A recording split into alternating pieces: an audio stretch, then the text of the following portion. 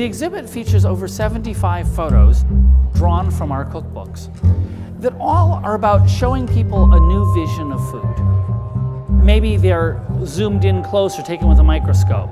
Maybe they're taken with a high-speed camera to show something that's too fast for the eye to see.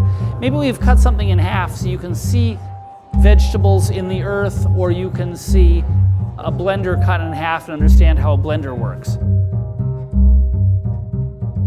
Photos try to link food, which is something that's common to all of us, with curiosity about the world and the science of how all of this works.